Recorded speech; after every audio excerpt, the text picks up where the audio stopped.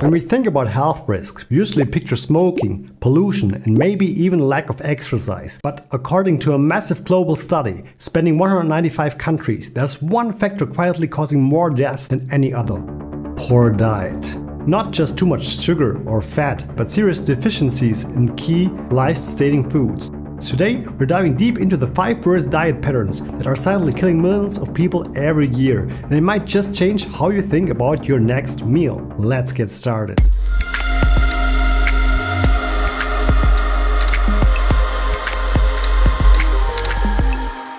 Number 1. Diets in high sodium. We often hear about the dangers of salt, but the real impact is much worse than most people realize. Excessive sodium intake is directly linked to high blood pressure, heart disease, stroke, and even kidney failure. Worldwide, most people consume nearly double their recommended daily limit of sodium, largely from processed foods, restaurant meals, and packaged snacks, not from the salt shaker at home. Foods like breads, pizza, canned soup, deli meats, and sauces are absolutely loaded with hidden sodium. In fact, over 3 million deaths every year are attributed to high sodium diets alone. That's millions of heart attacks and strokes that could have been prevented by simply reducing hidden salt. What makes sodium particularly dangerous is how easy it is to consume excessively without realizing it. Even foods that don't taste salty, like breakfast cereals, store-bought breads, can have high sodium content. And once blood pressure rises silently over years, the damage is already done. Reducing sodium intake by just a small amount each day could prevent tens of thousands of deaths annually. Yet globally, this remains one of the hardest habits to break because processed foods are so pervasive. Number 2. Diets low in whole grains.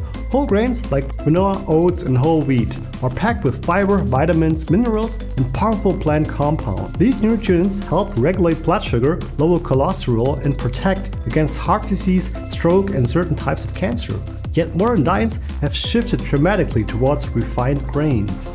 White bread, white rice, pastries, stripping away the nutrients and leaving mostly empty calories behind. Low intake of whole grains is now responsible for an estimated over 2 million deaths per year. And it's not just about eating more fiber. The whole grains deliver magnesium, B vitamins, and dozens of other compounds that play a critical role in metabolism and immune health. The tragedy? Whole grains are incredibly accessible and affordable, yet marketing, taste, and preferences and habits keep steering people towards ultra-processed grain products. Simply swapping refined grains for whole grains at a few meals each day could lead to a profound drop in chronic disease risk.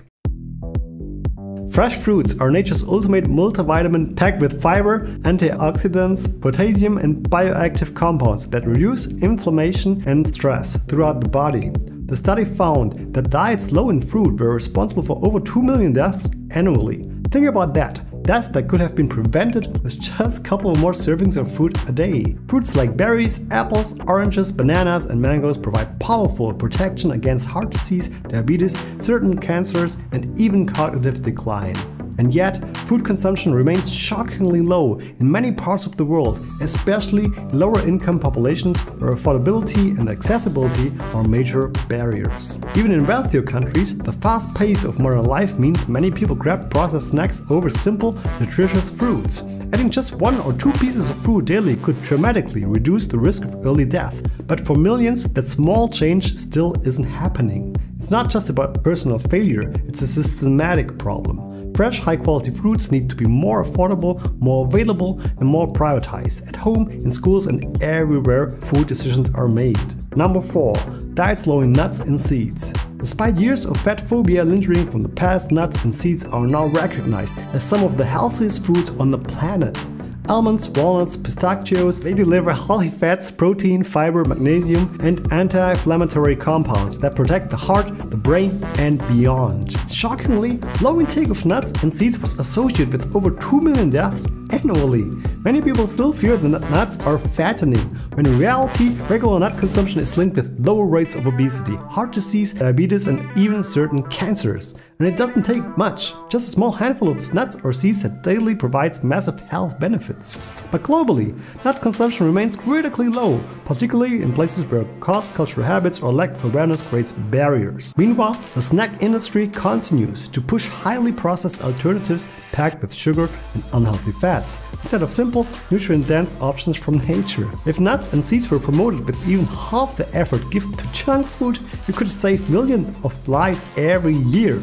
Finally, at number 5, diets low in vegetables. Vegetables are among the most powerful disease-fighting foods available, rich in vitamins, minerals, fiber, and so on, that work systematically to protect against virtually every chronic disease. Yet, across the globe, most people fall for below the recommended intake of vegetables. A study found that diets low in veggies contribute to over 1.8 million deaths every year. Veggies like leafy greens, broccoli, carrots, peppers offer unique compounds that can suppress cancer development, reduce blood pressure, lower cholesterol, and support gut health. But despite this, barriers like cost, taste preferences, time pressures, and lack of food education have created a massive vegetable gap in diets worldwide. Fast food, processed meals, and ultra-processed snacks dominate, while vegetables remain an afterthought, if they appear at all. Even when veggies are available, preparation habits often strip away their benefits, frying, overcooking, or drowning them in salt and fat. That global shift towards convenient, calorie-dense, nutrient-poor foods has made it easier to ever to consume thousands of calories with virtually zero vegetable intake. The solution isn't just to tell people eat more veggies. It's about changing food environments, making vegetables more accessible, affordable, appealing, and culturally integrated into daily meals. Building habits like adding a handful of spinach to a sandwich, snacking on carrots, or blending greens into a smoothie could save lives on a massive scale. So let's quickly recap the 5 worst diet patterns for your health, according to the largest global dietary study ever conducted. Diets high in sodium, diets low in whole grains, diets low in fruits, diets low in nuts and seeds, diets low in vegetables. Together, these 5 diet patterns account for more deaths each year than smoking. That's shocking reality, and one that demands urgent action. But here's the good news.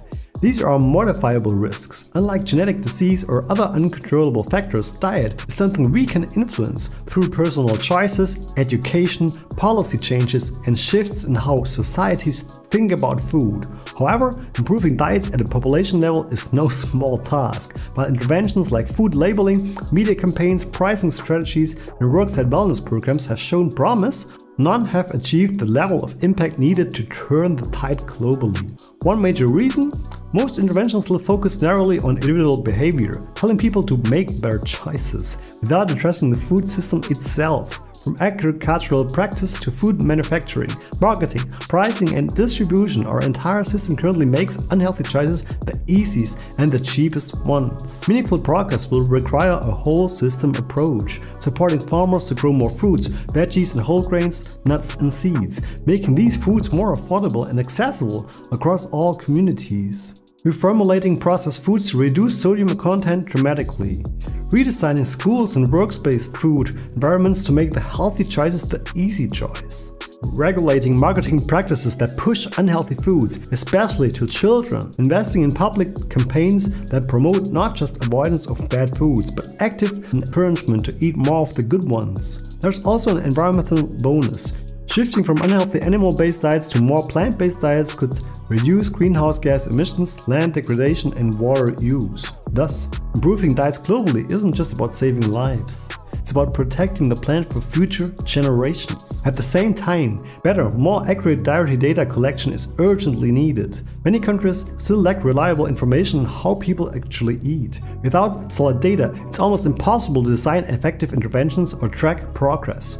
New, validated methods of dietary assessment, better national food consumption monitoring systems, and collaboration across industries, governments, and communities are crucial. In the end, the research is clear: a healthier world within reach, but it will require both individual action and collective change. Small shifts in what we put on our plates, more whole grains, fruits, veggies, nuts, and seeds, and less sodium, heavy processed foods could save millions of lives every year. The power to change the future of global health lies in something we all do every single day: eat!